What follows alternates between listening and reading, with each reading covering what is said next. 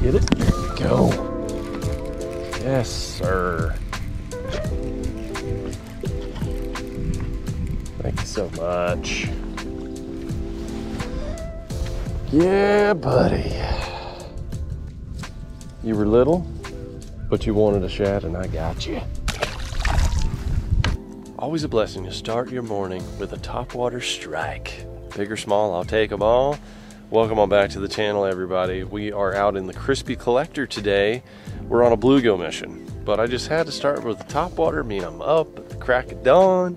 You gotta get your popper on and do a little bloop bloop, you know what I'm saying? But one of the reasons I wanted to get some bluegill is to do some catfishing as well. I want to set out some trot lines, some jug lines, and just collect them kitty cats because they're so delicious. Bluegill are they're like the pork chop of the lake. Fun fact, Lunkers and I caught a 9-pound bass on a bluegill head.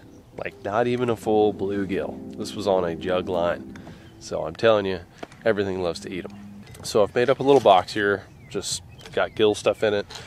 Very small little crankbaits. I've got small little some swim baits. I've just got real small hooks. You need small hooks when you're going after true bluegills. Other sunfishes, like warmouths and green ears and red ears maybe. Some that have the bigger mouths, not a problem for eating like regular crappie hooks and even bass hooks sometimes. Oh, there's a gar. Oh, you missed him. You missed him. Sorry, I wasn't quick enough with the camera. But anyways, y'all, we're gonna get some gills. We've got our meat necklace here. We've come to collect in the Crispy. So let's get her done.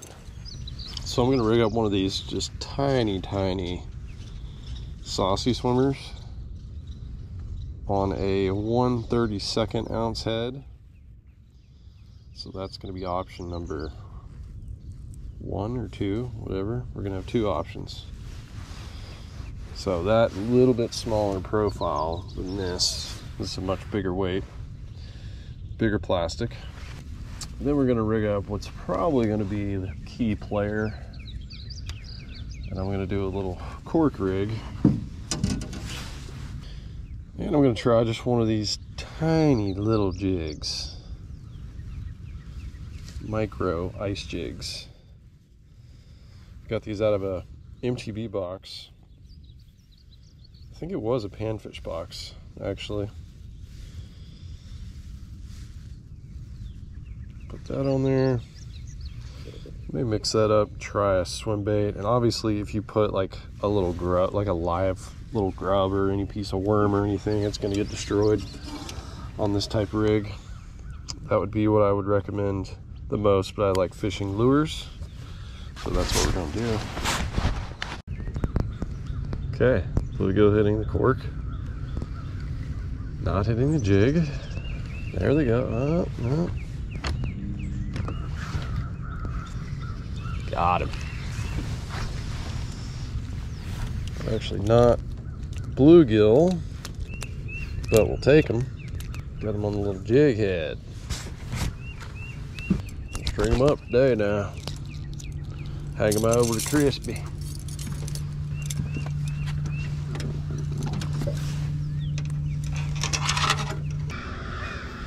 Oh, we got him. Oh, daggum. I got a bass. Little minis. The old snake. What do we got here?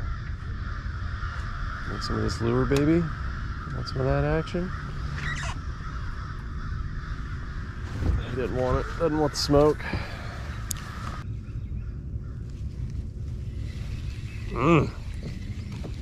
Got him. Another pretty one. Oh, look at that tiny mouth. You gonna make good bait. You gonna make good bait.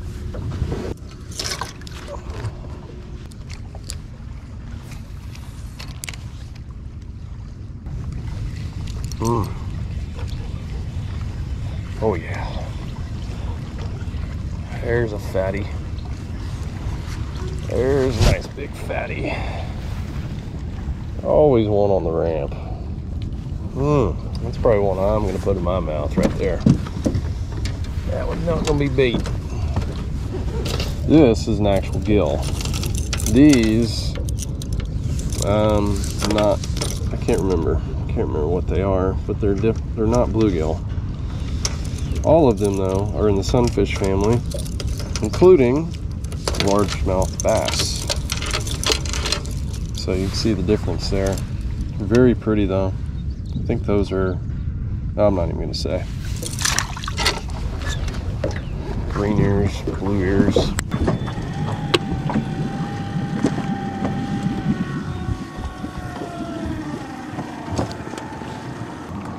Right now I think I've got 4.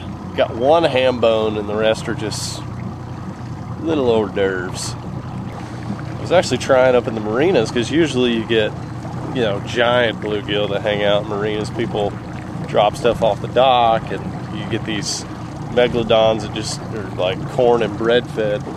But I was just getting tiny little bites. So actually the most action I've seen is on the main lake. So there's a lot of them that are starting to move deep. I think that are already done spawning, but bluegill will stay up shallow all year. That's the crazy thing about them is you can find gills and sunfish anywhere in the lake. Honestly, you can fish them in 2 foot, fish them in 40 foot.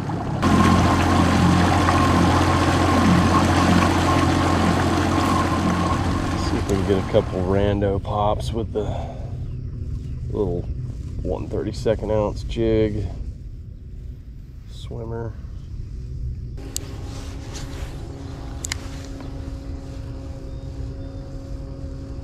Oh, I got him.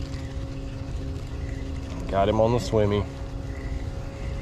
It's got to be sizable if he's eating a swimmy. Oh yeah. Oh yeah. That is what we want. Eating the swimmy and pee-peeing too.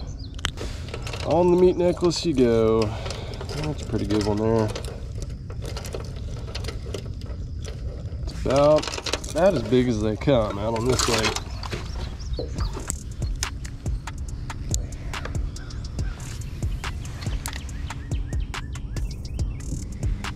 Oh yeah. Couldn't stand it. Came back for it 4 or 5 times. Perfect little bait, or if you wanted to eat it, you can descale it.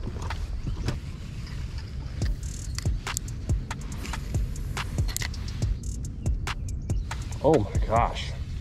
Wham bam. That should be a better one there. Oh yeah, wide body. Wide body coming in. There's an eater. Yeah, you wanted it. You wanted it.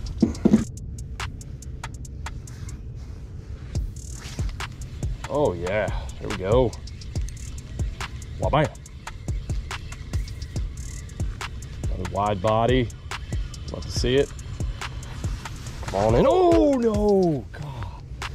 Lost him at the boat. That was a good one. That was a good one to have.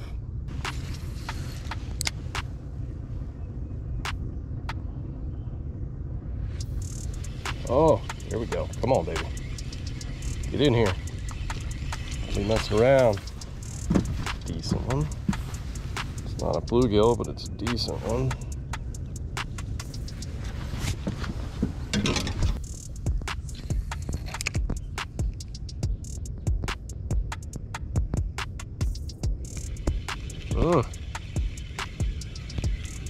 Yeah. Bait. Oh gosh. Full attack. Full attack mode. Your bait.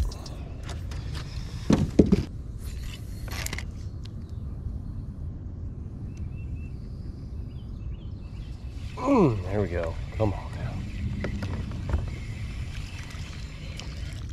Get in here. Gonna make a nice little pork chop for a catfish.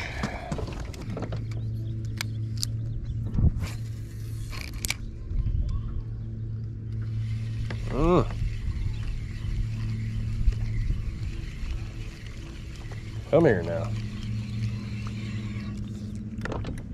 Little bait.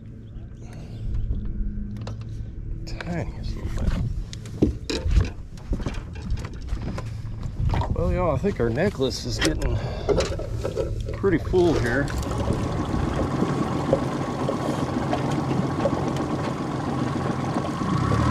We got her done, y'all. The meat necklace is pretty full back there. I've got 2 or 3 on each little deal, so got enough for a meal and enough for bait. It's perfect. Wow. Get it? Because they're on a necklace. Yeah. Did you know that? Uh-huh. They're on a necklace, you can just pull them all out. Yeah, I want to hold one. You can hold all of them. Yeah, that's my girl. Ben is taking a nap, so we're just kind of playing outside with Emmy. Just checked on the chickens. They are good. I think I know what is going on here with this motor too. This has been bugging me because I just realized when I got home, I started charging it. I was like, it's like it's not even connected to a battery. So there's some sort of electrical issue. It's not that the battery was low in power. You know, I thought a new battery would get it working, and it did not. So I need to find, I think there's a fuse box on this thing somewhere that I need to find. And maybe this will help somebody if I figure it out. Found a little fuse box. So if you have one of these little engines, your trim stops working or your electric start, this might be the reason. This doesn't look good. Try to pull this out without losing it. Yeah, that fuse, you guys probably can't see inside of there, that fuse is broken. I'm hoping that this is an extra fuse right here that's included with it. 20 amp fuse. Oh, I think it is. I think it is. Oh my goodness, if this works. Okay, that's in there. I'm gonna cut this charger off real quick. Okay, if this works, I'm going to be a happy camper. Oh my gosh, that was it. That was it. That was totally it. She's a little... There we go. Now she's working smooth. We are done fishing for the day, y'all. I'm not going to cook these on camera. I've got another video that I've done before cooking whole bluegill, and that's probably how I'll do these. Is just frying them whole, just pan frying them. But mostly these are going to go towards the trot lines and the jug lines that I need to go build. Right now I have some left over that are still working, but some I just need to fix up and put new hooks on and everything like that. So that is what I'm going to be doing next. Hopefully we get them online, so stay tuned for all that action. Smash that like button for outdoor greatness. God bless you, Godspeed, and I'll see you on the next one.